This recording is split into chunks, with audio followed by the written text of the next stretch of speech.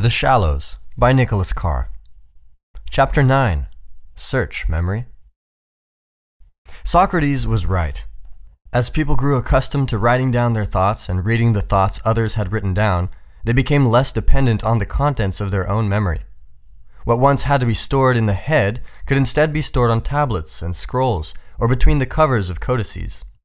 People began, as the great orator had predicted, to call things to mind not from within themselves, but by means of external marks. The reliance on personal memory diminished further with the spread of the letterpress and the attendant expansion of publishing and literacy. Literacy, thank you. Books and journals, at hand in libraries or on the shelves of private homes, became supplements to the brain's biological storehouse. People didn't have to memorize everything anymore. They could look it up. But that wasn't the whole story. The proliferation of printed pages had another effect, which Socrates didn't foresee, but may have well welcomed. Books provided people with a far greater and more diverse supply of facts, opinions, ideas, and stories than had been available before, and both the method and the culture of deep reading encouraged the commitment of printed information to memory. In the 7th century, Isidore, the Bishop of Seville, remarked how reading the sayings of thinkers in books rendered their escape from memory less easy. Because every person was free to chart his own course of reading, to define his own syllabus, individual memory became less of a socially determined construct and more the foundation of a distinctive perspective and personality. Inspired by the book, people began to see themselves as the authors of their own memories. Shakespeare has Hamlet call his memory the book and volume of my brain.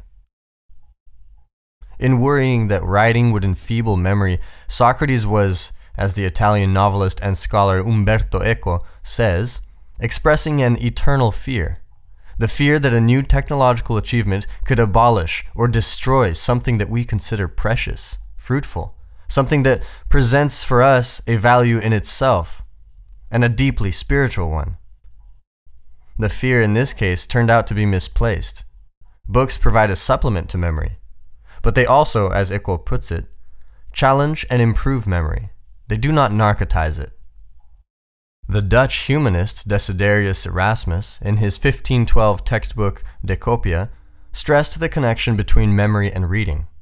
He urged students to annotate their books using an appropriate little sign to mark the occurrences of striking words, archaic or novel diction, brilliant flashes of style, adages, examples, and pithy remarks worth memorizing. He also suggested that every student and teacher keep a notebook organized by subject, so that whenever he lights on anything worth noting down, he may write it in the appropriate section. Transcribing the excerpts in longhand and rehearsing them regularly would help ensure that they remained fixed in the mind. The passages were to be viewed as kinds of flowers, which, plucked from the pages of books, could be preserved in the pages of memory.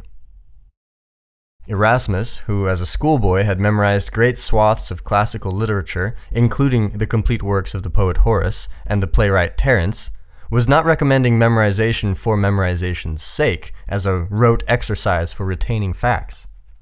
To him, memorizing was far more than a means of storage. It was the first step in a process of synthesis, a process that led to a deeper and more personal understanding of one's reading. He believed, as the classical historian Erika Rummel explains, that a person should digest or internalize what he learns and reflect, rather than slavishly produce the desirable qualities of the model author. Far from being a mechanical, mindless process, Erasmus's brand of memorization engaged the mind fully. It required, Rummel writes, creativeness and judgment. Erasmus's advice echoed that of the Roman Seneca, who also used a botanical metaphor to describe the essential role that memory plays in reading and in thinking. We should imitate bees, Seneca wrote, and we should keep in separate compartments whatever we have collected from our diverse reading, for things conserved separately keep better. Then, diligently applying all the resources of our native talent, we should mingle all the various nectars we have tasted, and then turn them into a single sweet substance, in such a way that, even if it is apparent where it originated, it appears quite different from what it was in its original state. Memory, for Seneca as for Erasmus, was as much a crucible as a container. It was more than the sum of things remembered. It was something newly made, the essence of a unique self. Erasmus's recommendation that every reader keep a notebook of memorable quotations was widely and enthusiastically followed.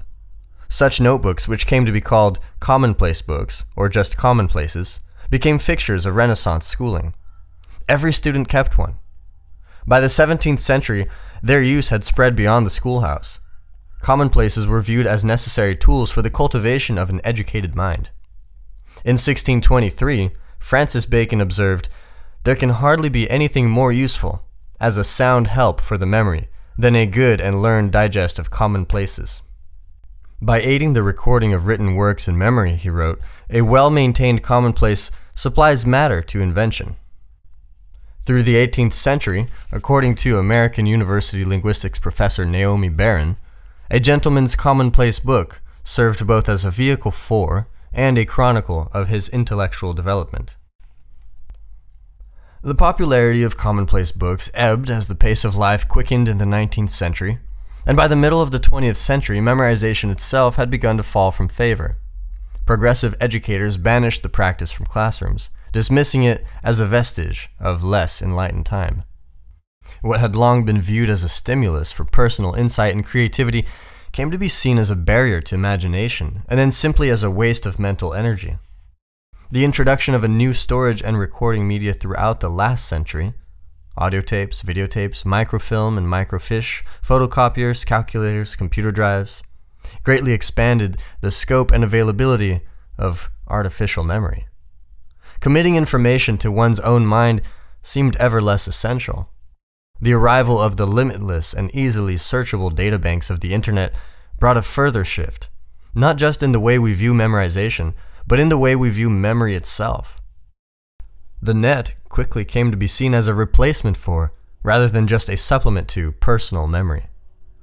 Today, people routinely talk about artificial memory as though it's indistinguishable from biological memory. Clive Thompson, the Wired writer, refers to the net as an outboard brain that is taking over the role previously played by inner memory. "I've almost given up making an effort to remember anything," he says, "because I can instantly retrieve the information online." He suggests that by offloading data onto silicon, we free our own gray matter for more germanely human tasks, like brainstorming and daydreaming. David Brooks, the popular New York Times columnist, makes a similar point. "I had thought that the magic of the information age was that it allowed us to know more," he writes. "But then I realized the magic of the information age is that it allows us to know less. It provides us with external cognitive servants, silicon memory systems, collaborative online filters, consumer preference algorithms, and networked knowledge. We can burden these servants and liberate ourselves." Peter Suderman, who writes for the American Scene, argues that with our more or less permanent connections to the internet, it's no longer terribly efficient to use our brains to store information. Memory, he says, should now function like a simple index, pointing us to places on the web where we can locate the information we need at the moment we need it. Why memorize the content of a single book when you could be using your brain to hold a quick guide to an entire library? Rather than memorize information, we now store it digitally and just remember what we stored. As the web teaches us to think like it does, he says, we'll end up keeping rather little deep knowledge in our own heads. Don Tapscott, the technology writer, puts it more bluntly. Now that we can look up anything with a click on Google, he says, memorizing long passages or historical facts is obsolete. Memorization is a waste of time. Our embrace of the idea that computer databases provide an effective and even superior substitute for personal memory is not particularly surprising. It culminates a century-long shift in the popular view of the mind. As the machines we use to store data have become more voluminous, flexible, and responsive, we've grown accustomed to the blurring of artificial and biological memory. But it's an extraordinary development nonetheless. The notion that memory can be outsourced, as Brooke puts it, would have been unthinkable at any earlier moment in our history. For the ancient Greeks, Memory was a goddess. Mnemosyne, mother of the muses. To Augustine, it was a vast and infinite profundity, a reflection of the power of God in man. The classical view remained the common view through the Middle Ages, the Renaissance, and the Enlightenment, up to, in fact, the close of the 19th century, when in an 1892 lecture before a group of teachers, William James declared that the art of remembering is the art of thinking. He was stating the obvious. Now his words seem old-fashioned. Not only has memory lost its divinity, it's well on its way to losing its humanness. Mnemosyne has become a machine. The shift in our view of memory is yet another manifestation of our acceptance of the metaphor that portrays the brain as a computer. If biological memory functions like a hard drive, storing bits of data in fixed locations and serving them up as inputs to the brain's calculations, then offloading that storage capacity to the web is not just possible, but, as Thompson and Brooks argue, liberating.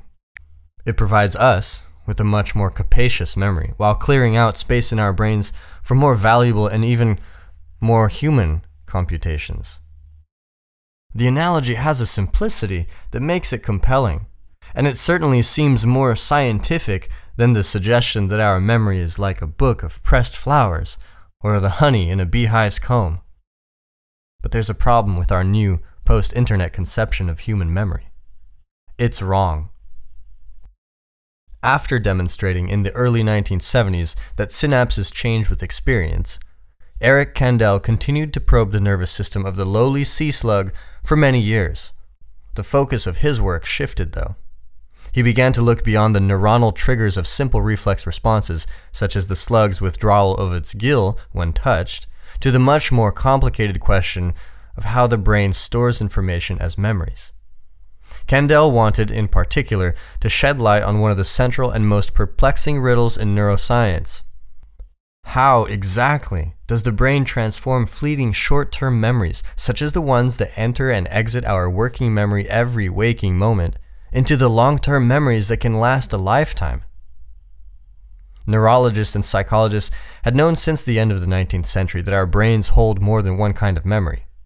In 1885, the German psychologist Hermann Ebbinghaus conducted an exhausting series of experiments, using himself as the sole subject, that involved memorizing 2,000 nonsense words.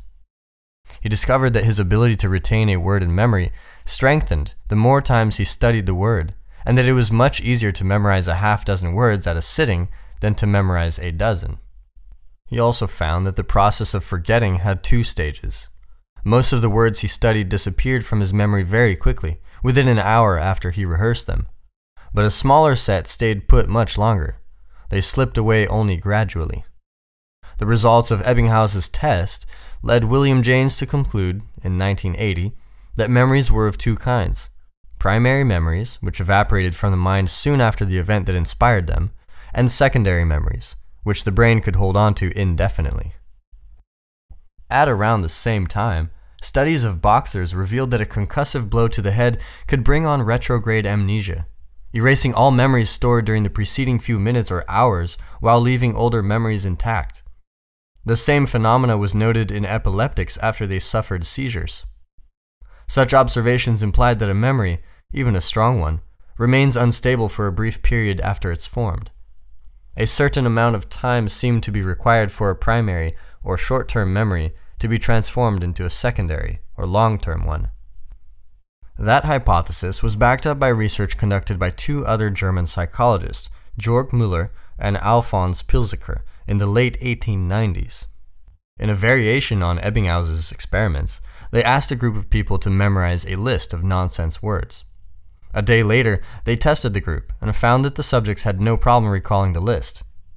The researchers then conducted the same experiment on another group of people, but this time they had the subjects study a second list of words immediately after learning the first list. In the next day's test, this group was unable to remember the initial set of words. Müller and Pilzeker then conducted one last trial with another twist. The third group of subjects memorized the first list of words, and then, after a delay of 2 hours, were given the second list to study. This group, like the first, had little trouble remembering the initial words the next day. Müller and Pilzeker concluded that it takes an hour or so for memories to become fixed or consolidated in the brain. Short-term memories don't become long-term memories immediately, and the process of their consolidation is delicate. Any disruption, whether a jab to the head or a simple distraction, can sweep the nascent memories from the mind. Subsequent studies confirmed the existence of short-term and long-term forms of memory and provided further evidence of the importance of the consolidation phase, during which the former are turned into the latter. In the 1960s, University of Pennsylvania neurologist Louis Flexner made a particularly intriguing discovery. After injecting mice with an antibiotic drug that prevented their cells from producing proteins, he found that the animals were unable to form long-term memories about how to avoid receiving a shock while in a maze, but could continue to store short-term ones. The implication was clear. Long-term memories are not just stronger forms of short-term memories. The two types of memory entail different biological processes. Storing long-term memories requires the synthesis of new proteins. Storing short-term memories does not. Inspired by the groundbreaking results of his earlier ellipsia experiments, Kandel recruited a team of talented researchers, including physiological psychologists and cell biologists, to help him plumb the physical workings of both short-term and long-term memory. They began to meticulously trace the course of a sea slug's neuronal signals, one cell at a time, as the animal learned to adapt to outside stimuli, such as pokes and shocks to its body. They quickly confirmed what Ebbinghaus had observed. The more times an experience is repeated, the longer the memory of the experience lasts. Repetition encourages consolidation. Repetition encourages consolidation. Okay, I read that twice, just for fun. When they examined the physiological effects of repetition on individual neurons and synapses, they discovered something amazing. Not only did the concentration of neurotransmitters in synapses change, altering the strength of the existing connections between neurons, but the neurons grew entirely new synaptic terminals. The formation of long-term memories, in other words, involves not only biochemical changes, but anatomical ones. That explained, Kandel realized, why memory consolidation requires new proteins. Proteins play an essential role in producing structural changes in cells. The anatomical alterations in the slug's relatively simple memory circuits were extensive. In one case, the researchers found that before a long-term memory was consolidated, a particular sensory neuron had some 1,300 synaptic connections to about 25 other neurons. Only about 40% of those connections were active, in other words, sending signals through the production of neurotransmitters. After the long-term memory had been formed, the number of synaptic connections had more than doubled to about 2,700, and the proportion that were active had increased from 40% to 60%. The new synapses remained in place as long as the memory persisted. When the memory was allowed to fade, by discontinuing the repetition of the experience, the number of synapses eventually dropped to about 1,500. The fact that even after a memory is forgotten, the number of synapses remains a bit higher than it had been helps explain why it's easier to learn something a second time. Through the new round of aplysia experiments, Kandel wrote in his 2006 memoir, In Search of Memory, we could see for the first time that the number of synapses in the brain is not fixed. It changes with learning.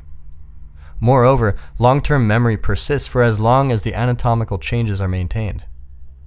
The research also revealed the basic physiological difference between the two types of memory. Short-term memory produces a change in the function of the synapse, strengthening or weakening pre-existing connections. Long-term memory requires anatomical changes. Kandel's findings fit seamlessly with the discoveries being made about neuroplasticity by Michael Merzenich and others. Further experiments soon made it clear that the biochemical and structural changes involved in memory consolidation are not limited to slugs. They also take place in the brains of other animals, including primates. Kandel and his colleagues had unlocked some of the secrets of memory at the cellular level. Now they wanted to go deeper, to the molecular processes within the cells. The researchers were, as Kandel later put it, entering completely uncharted territory. They looked first at the molecular changes that occur in synapses as short-term memories are formed. They found that the process involves much more than just the transmission of neurotransmitter, glutamate in this case, from one neuron to another. Other types of cells, called interneurons, are also involved. The interneurons produce the neurotransmitter serotonin, which fine-tunes the synaptic connection, modulating the amount of glutamate released into the synapse. Working with the biochemists James Schwartz and Paul Greengard, Kandel discovered that the fine-tuning occurs through a series of molecular signals. The serotonin released by the interneuron binds to a receptor on the membrane of the presynaptic neuron, the neuron carrying the electric pulse, which starts a chemical reaction that leads the neuron to produce a molecule called cyclic AMP. The cyclic AMP in turn activates a protein called kinase a catalytic enzyme that spurs the cell to release more glutamate into the synapse, thereby strengthening the synaptic connection, prolonging the electrical activity in the linked neurons, and enabling the brain to maintain the short-term memory for seconds or minutes. The next challenge facing Kandel was to figure out how such briefly held short-term memories could be transformed into much more permanent long-term memories. What was the molecular basis of the consolidation process? Answering that question would require him to enter the realm of genetics. In 1983, the prestigious and well-financed Howard Hughes Medical Institute asked Kandel, together with Schwartz and the Columbia University neuroscientist Richard Axel, to head a research group in molecular cognition based at Columbia. The group soon succeeded in harvesting neurons from larval aplypsia and using them to grow, as a tissue culture in the laboratory, a basic neural circuit incorporating a presynaptic neuron, a postsynaptic neuron, and the synapse between them. To mimic the action of the modulating interneurons, the scientists injected serotonin into the culture. A single squirt of serotonin replicating a single learning experience triggered, as expected, a release of glutamate, producing the brief strengthening of the synapse that is characteristic of short-term memory. 5 separate squirts of serotonin, in contrast, strengthened the existing synapse for days and also spurred the formation of new synaptic terminals, changes characteristic of long-term memory. What happens after repeated injections of serotonin is that the enzyme kinase A, along with another enzyme called MAP, moves from the neuron's outer cytoplasm into its nucleus. There, kinase A activates a protein called CREB-1, which in turn switches on a set of genes that synthesize the proteins the neuron needs to grow new synaptic terminals. At the same time, MAP activates another protein, CREB-2, which switches off a set of genes that inhibit the growth of new terminals. Through a complex chemical process of cellular marking, the resulting synaptic changes are concentrated at particular regions on the surface of the neuron and perpetuated over long periods of time.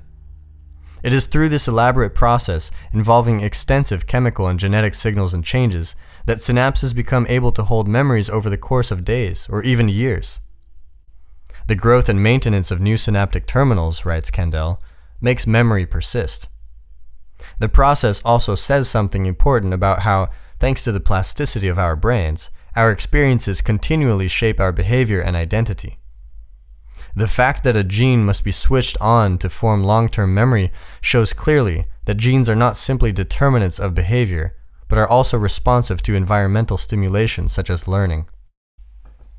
The mental life of a sea slug, it seems safe to say, is not particularly exciting.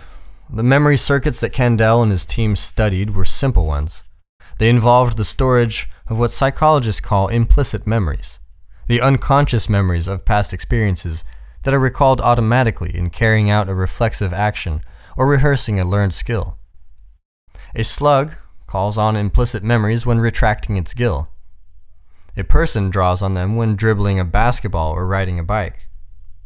As Kandel explains, an implicit memory is recalled directly through performance, without any conscious effort or even awareness that we are drawing on memory. When we talk about our memories, we're usually referring to explicit ones, the recollections of people, events, facts, ideas, feelings, and impressions that we're able to summon into the working memory of our conscious mind. Explicit memory encompasses everything that we say we remember about the past. Kandel refers to explicit memory as complex memory, and for good reason. The long-term storage of explicit memories involves all the biochemical and molecular processes of synaptic consolidation that play out in sorting and storing implicit memories. But it also requires a second form of consolidation called system consolidation, which involves concerted interactions among far-flung areas of the brain. Scientists have only recently begun to document the workings of system consolidation, and many of their findings remain tentative. What's clear, though, is that the consolidation of explicit memories involves a long and involved conversation between the cerebral cortex and the hippocampus. A small, ancient part of the brain, the hippocampus lies beneath the cortex, folded deep within the medial temporal lobes. As well as being the seat of our navigational sense, it's where London cabbies store their mental maps of the city's roads, the hippocampus plays an important role in the formation and management of explicit memories. Much of the credit for the discovery of the hippocampus's connection with memory storage lies with an unfortunate man named Henry Molaison. Born in 1926, Molaison was stricken with epilepsy after suffering a severe head injury in his youth. During his adult years, he experienced increasingly debilitating grand mal seizures. The source of his affliction was eventually traced to the area of his hippocampus, and in 1953, doctors removed most of the hippocampus as well as other parts of the medial temporal lobes. The surgery cured Molaison's epilepsy, but it had an extraordinarily strange effect on his memory.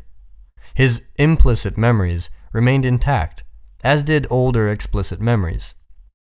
He could remember the events of his childhood in great detail, but many of his more recent explicit memories, some dating back years before the surgery, had vanished.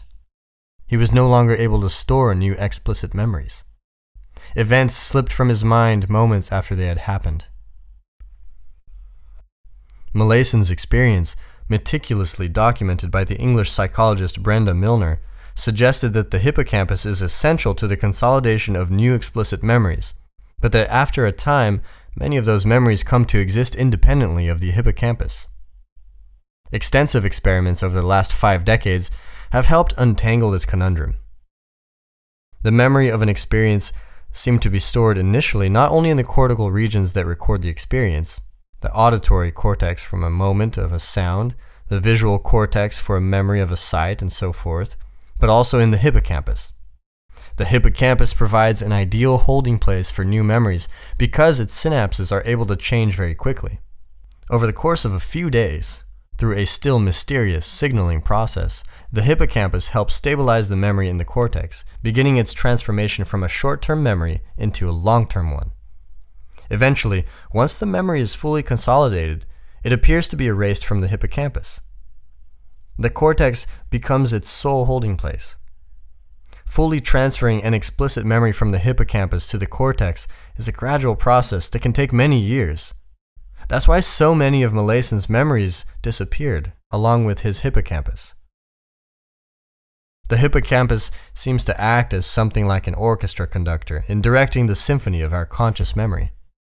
Beyond its involvement in fixing particular memories in the cortex, it is thought to play an important role in weaving together the various contemporaneous memories, visual, spatial, auditory, tactile, emotional, that are stored separately in the brain, but that coalesce to form a single, seamless recollection of an event. Neuroscientists also theorize that the hippocampus helps link new memories with older ones, forming the rich mesh of neuronal connections that give memory its flexibility and depth.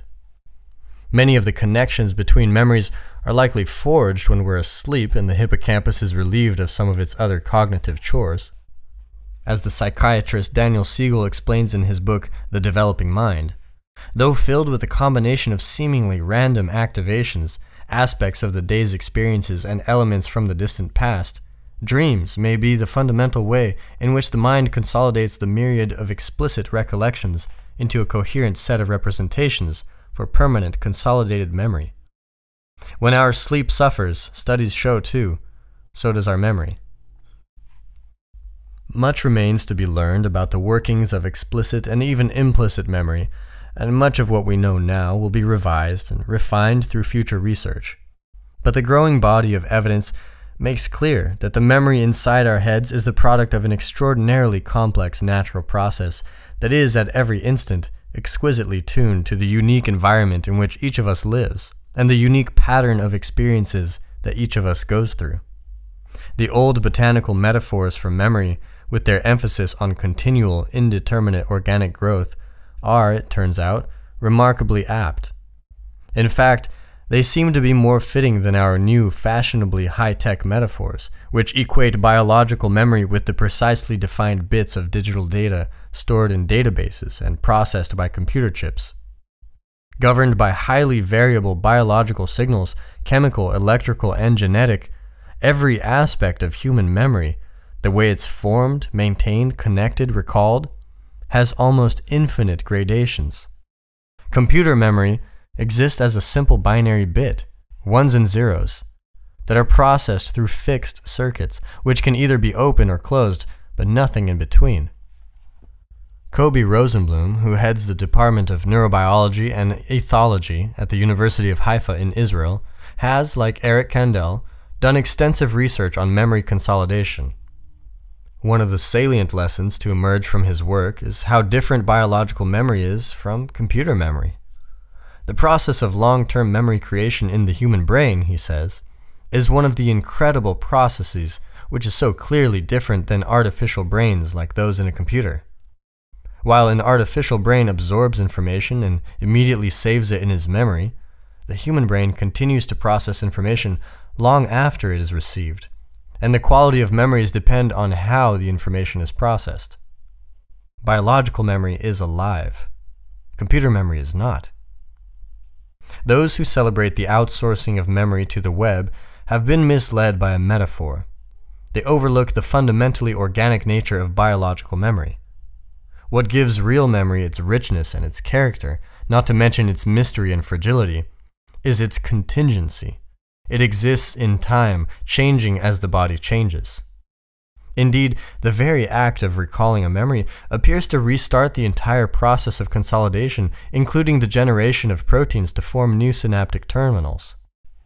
Once we bring an explicit long-term memory back into working memory, it becomes a short-term memory again. When we reconsolidate it, it gains a new set of connections, a new context. As Joseph Ledoux explains, the brain that does the remembering is not the brain that formed the initial memory. In order for the old memory to make sense in the current brain, the memory has to be updated. Biological memory is in a perpetual state of renewal. The memory stored in a computer, by contrast, takes the form of distinct and static bits. You can move the bits from one storage drive to another as many times as you like, and they will always remain precisely as they were. The proponents of the outsourcing idea also confuse working memory with long-term memory. When a person fails to consolidate a fact, an idea, or an experience in long-term memory, he's not freeing up space in his brain for other functions.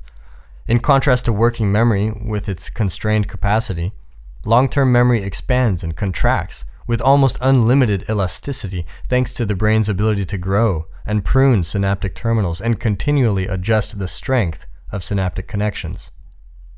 Unlike a computer, writes Nelson Cowan, an expert on memory who teaches at the University of Missouri, the normal human brain never reaches a point at which experiences can no longer be committed to memory. The brain cannot be full. Says Torkel Klinberg, the amount of information that can be stored in long-term memory is virtually boundless. Evidence suggests, moreover, that as we build up our personal store of memories, our minds become sharper. The very act of remembering, explains clinical psychologist Sheila Crowell in The Neurobiology of Learning, appears to modify the brain in a way that can make it easier to learn ideas and skills in the future. We don't constrain our mental powers when we store new long-term memories. We strengthen them. With each expansion of our memory comes an enlargement of our intelligence. The web provides a convenient and compelling supplement to personal memory, but when we start using the web as a substitute for personal memory, bypassing the inner processes of consolidation, we risk emptying our minds of their riches. In the 1970s, when schools began allowing students to use portable calculators, many parents objected. They worried that a reliance on the machines would weaken their children's grasp of mathematical concepts. The fears, subsequent studies showed, were largely unwarranted. No longer forced to spend a lot of time on routine calculations, many students gained a deeper understanding of the principles underlying their exercises. Today, the story of the calculator is often used to support the argument that our growing dependence on online databases is benign, even liberating. In freeing us from the work of remembering, it's said, the web allows us to devote more time to creative thought. But the parallel is flawed. The pocket calculator relieved the pressure on our working memory, letting us deploy that critical short-term store for more abstract reasoning.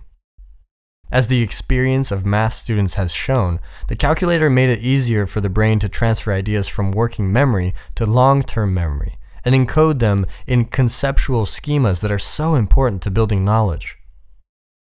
The web has a very different effect.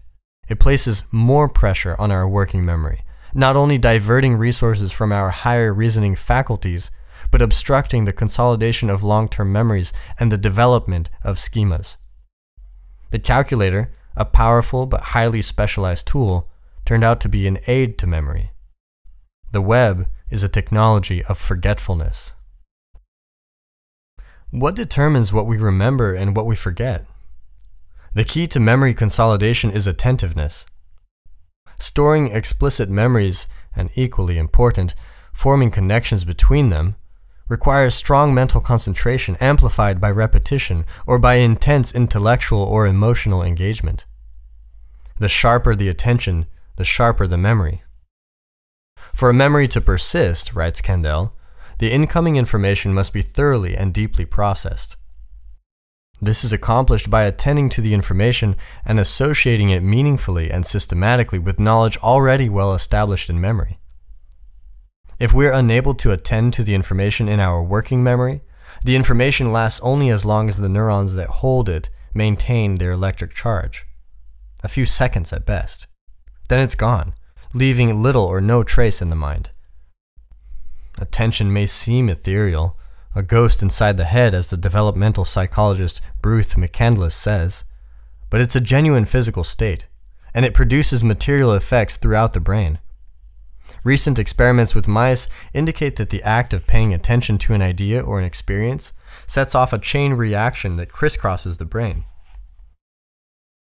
Conscious attention begins in the frontal lobes of the cerebral cortex, with the imposition of top-down executive control over the mind's focus. The establishment of attention leads the neurons of the cortex to send signals to neurons in the midbrain that produce the powerful neurotransmitter dopamine. The axons of these neurons reach all the way into the hippocampus, providing a distribution channel for the neurotransmitter. Once the dopamine is funneled into the synapses of the hippocampus, it jumpstarts the consolidation of explicit memory, probably by activating genes that spur the synthesis of new proteins.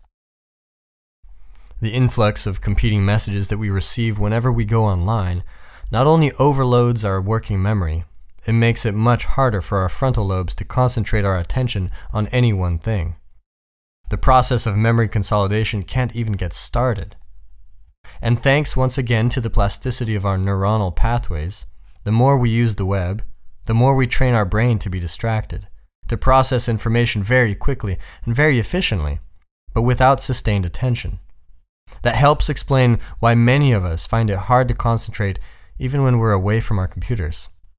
Our brains become adept at forgetting, inept at remembering. Our growing dependence on the web's information stores may in fact be the product of a self-perpetuating, self-amplifying loop. As our use of the web makes it harder for us to lock information into our biological memory, we're forced to rely more and more on the net's capacious and easily searchable artificial memory, even if it makes us shallower thinkers. The changes in our brains happen automatically, outside the narrow compass of our consciousness, but that doesn't absolve us from the responsibility for the choices we make. One thing that sets us apart from other animals is the command we have been granted over our attention. Learning how to think really means learning how to exercise some control over how and what you think, said the novelist David Foster Wallace in a commencement address at Kenyon College in 2005. It means being conscious and aware enough to choose what you pay attention to and to choose how you construct meaning from experience. To give up that control is to be left with the constant gnawing sense to having had and lost some infinite thing. a mentally troubled man. He would hang himself 2.5 years after the speech. Wallace knew with special urgency the stakes involved in how we choose, or fail to choose, to focus our mind. We cede control over our attention at our own peril. Everything that neuroscientists have discovered about the cellular and molecular workings of the human brain underscores that point. Socrates may have been mistaken about the effects of writing, but he was wise to warn us against taking memory's treasures for granted. His prophecy of a tool that would implant forgetfulness in the mind, providing a recipe not for memory but for reminder, has gained new currency with the coming of the web. The prediction may turn out to have been merely premature, not wrong. Of all of the sacrifices we make when we devote ourselves to the internet as our universal medium, the greatest is likely to be the wealth of connections within our own minds. It's true that the web itself is a network of connections, but the hyperlinks that associate bits of online data are nothing like the synapses in our brain. The web's links are just addresses, simple software tags that direct a browser to load another discrete page of information. They have none of the organic richness or sensitivity of our synapses. The brain's connections, writes Ari Schulman, don't merely provide access to a memory, they in many ways constitute memories. The web's connections are not our connections, and no matter how many hours we spend searching and surfing, they will never become our connections. When we outsource our memory to a machine, we also outsource a very important part of our intellect, and even our identity. William James, in concluding his 1892 lecture on memory, said, "The connecting is the thinking," to which could be added, "The connecting is the self." "I project the history of the future," wrote Walt Whitman in one of the opening verses of Leaves of Grass.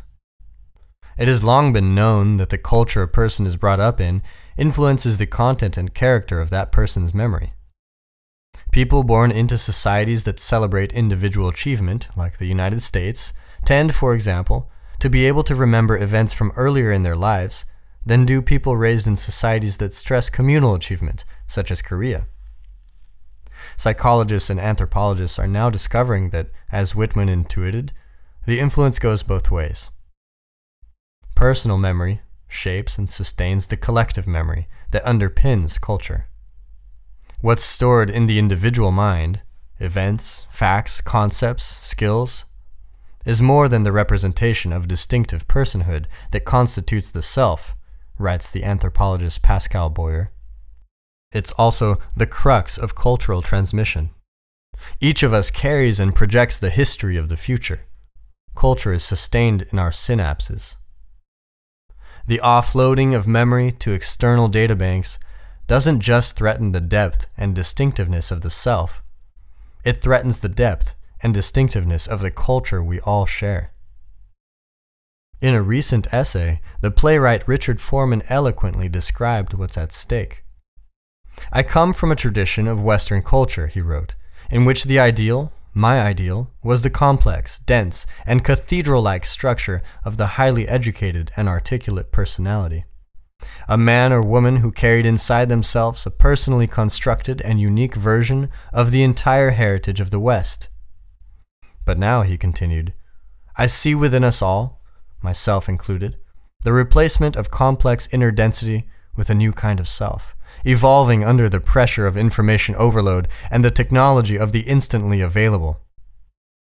As we are drained of our inner repertory of dense cultural inheritance," Foreman concluded, "we risk turning into pancake people, spread wide and thin, as we connect with that vast network of information accessed by the mere touch of a button." Culture is more than the aggregate of what Google describes as the world's information. It's more than what can be reduced to binary code and uploaded onto the net. To remain vital, culture must be renewed in the minds of the members of every generation. Outsource memory, and culture withers.